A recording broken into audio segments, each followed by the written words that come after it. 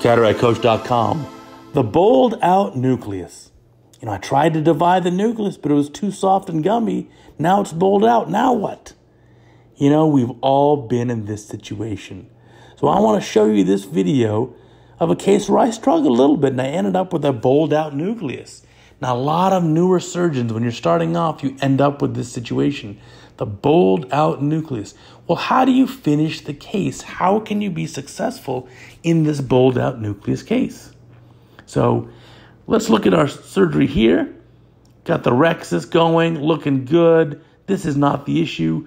Now be careful, if you have a tiny baby rhexis and you get a bowled out nucleus, it's much tougher. Luckily, it's a reasonable rhexis, but look what happens. You got a lot of iris prolapse. Why is that? And why is the anterior chamber so shallow?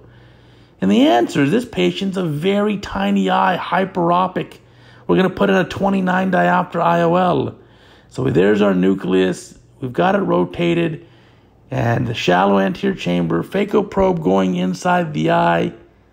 And what are we going to do? I'll try to chop it. So let's see what happens. We buzz into it, try to chop it, kind of chop, but not really. I just can't get it to chop.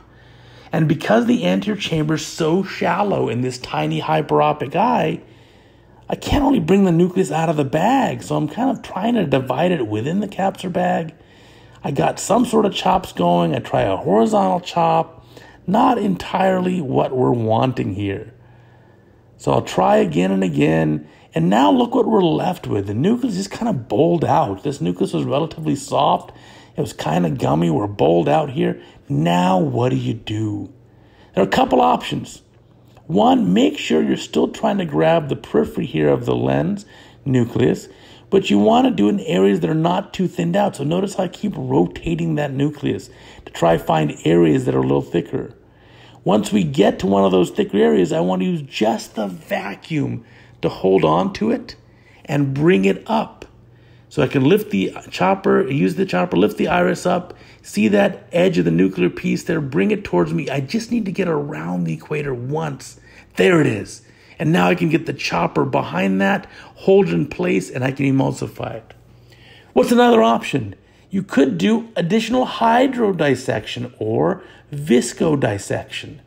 But either way, you want to get this bowled out nucleus partially up, away from the capsule and into the iris plane like that. Now we can emulsify it and everything looks pretty good. We'll take it. Whew. Now cortex removal also going to be challenging in this patient because remember, this is a tiny eye. Shallow anterior chamber, very small white to white, and very short axial length. So we've cleaned up the cortex, looks pretty good. And again, the IOL here is a 29 diopter IOL. So we know it's a very small or hyperopic eye.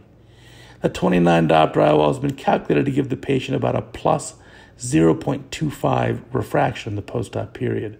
So there's the IOL. Look how big the 6mm optic looks in this tiny eye. So we'll try get that lens haptics opened up and get that lens centered. And you can see that's a big looking IOL because it's a tiny eye. Let's lift up the iris with the chopper just to make sure the IOL is in the capsular bag, 360, and there's no retained lens material, looking good. Eye probe going in here. We're still going to go behind the lens to remove viscoelastic.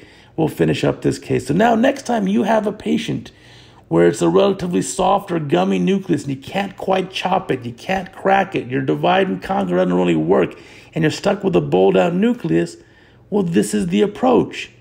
You can use the vacuum from your phaco probe, pull it away from the capsular bag, get part of the lens equator up, or do visco-dissection or additional hydro-dissection. But be careful not to nail the bag. Hey, check out cataractcoach.com, our teaching website, the best stuff. You can search for any kind of category you want. Click on the link there. You can submit your video or sign up for a free daily email. We'll send you a beautiful case like this to your inbox every day. And it's free.